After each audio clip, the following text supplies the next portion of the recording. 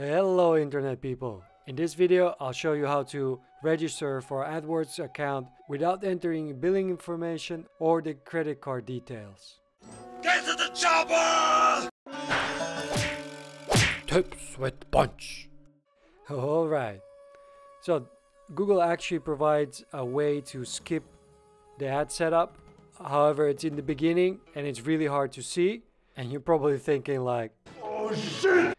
And since you're watching this video, you probably already entered some details and went a few steps forward.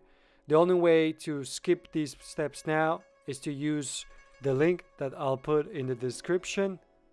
And once you follow that link, you'll end up on a page like this.